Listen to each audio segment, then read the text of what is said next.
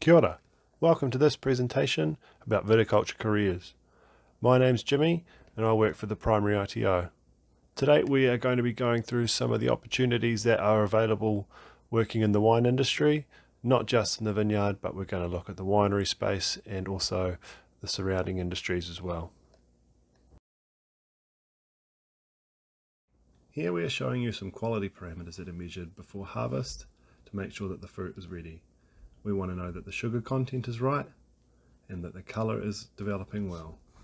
We also want to check the berry size and the pH of the fruit. This is all going to help create quality wine in the winery.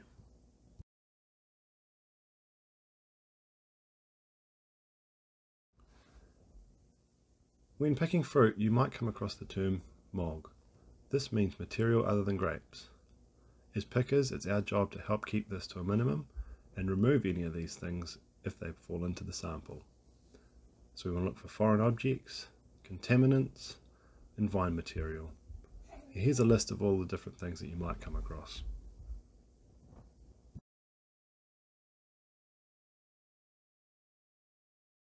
Leading up to harvest, there are some things we need to be on the lookout for. We want to watch out for bug infestations or pest and disease. We want to make sure that there's no risk of fire, so being careful when we're smoking in the vineyard or not smoking at all.